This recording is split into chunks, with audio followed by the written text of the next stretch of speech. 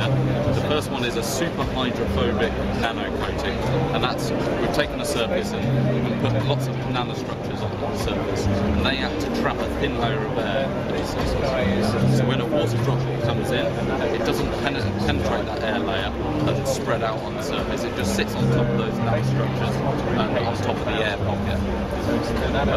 So we have a Nokia 700, which we coated with this super hydrophobic treatment, and then we have a sensor below, which also has the super hydrophobic coating, but the sensor itself is made out of a new nanomaterial called graphene. Graphene is just a single layer of carbon atom. So again, that itself is great conductive itself and have a whole raft of nuclear differences we're still discovering. So I will put a water droplet. Could I ask you something from Nokia? Could I stand on that side so I can photograph you with doing exactly what you're doing?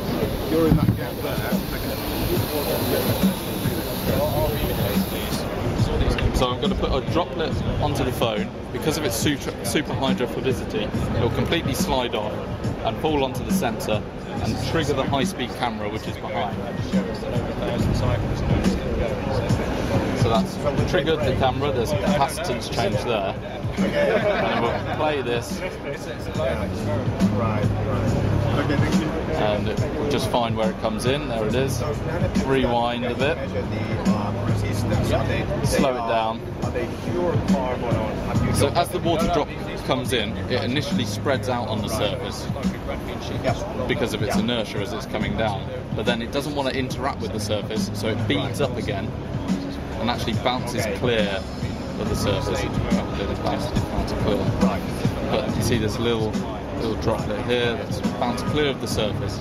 So it'd be great if we could get these into mobile phones. If we can coat the outside and the inside, then we could achieve water resistance, all those accidental dropping of the phone into water.